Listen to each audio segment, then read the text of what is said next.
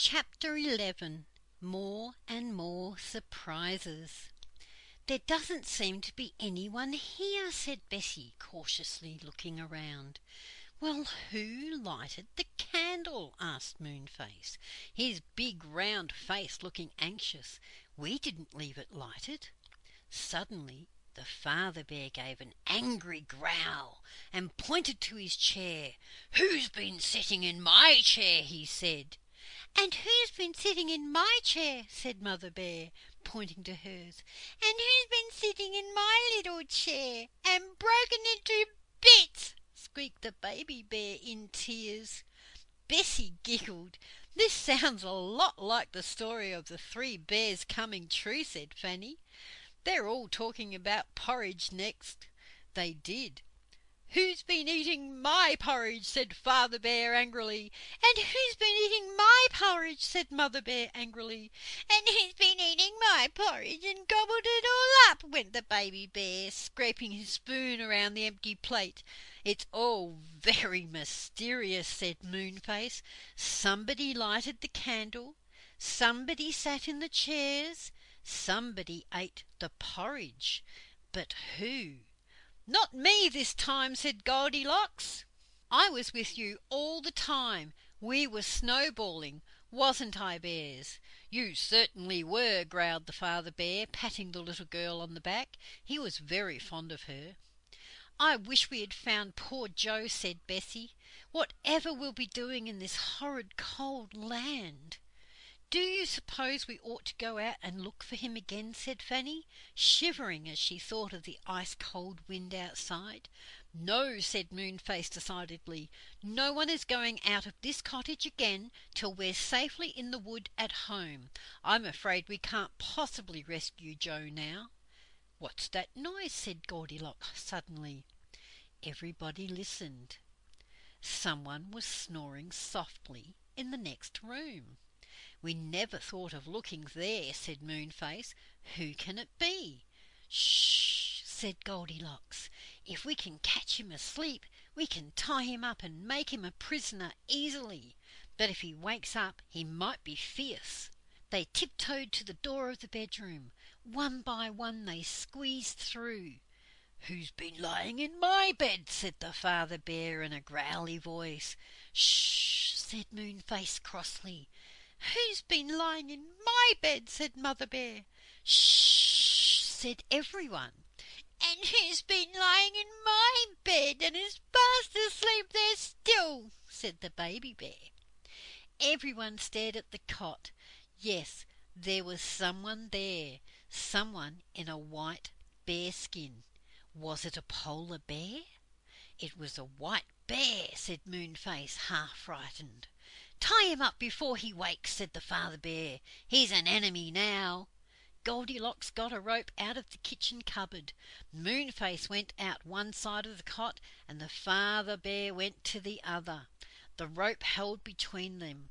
They nodded to one another. In a trice both bent down, caught hold of the sleeper, and twisted the rope tightly around him.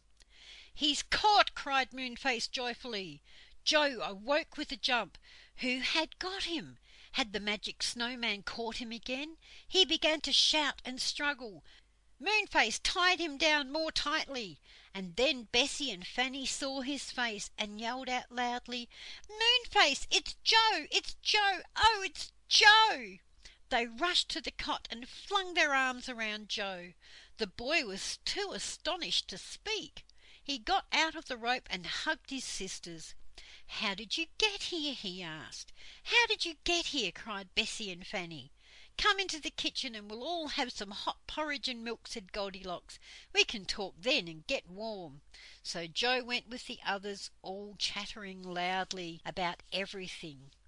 Goldilocks ladled out porridge into blue bowls and made some cocoa. Soon everyone was putting sugar or treacle on porridge and drinking cocoa. Joe poured some milk over his porridge and smiled joyfully at everybody. "What an adventure this has been," he said. "Shall I tell my tale first, or will you tell yours?"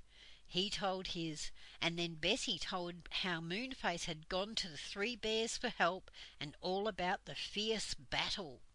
"It's a pity about the battle," said the father bear mournfully. "The white bears are cousins of ours, and have always been friendly. Now they seem to be enemies." "Let's hope they don't discover our cottage," said Goldilocks, eating her porridge. "Moonface, hadn't we better make some magic and get back to the wood?" Plenty of time," said Moonface, pouring himself another hot cocoa. But you know there wasn't plenty of time, for just at that moment Goldilocks gave a scream and pointed to the window. "Someone looked in," she said. "Don't be silly," said Moonface. "I am not," said Goldilocks. "I tell you somebody looked in." Who could it be? "The handle of the door was moving," yelled Moonface, and he leapt to the door. In a trice he had locked it and bolted. The father bear got up and went to the window. He looked out into the snowstorm.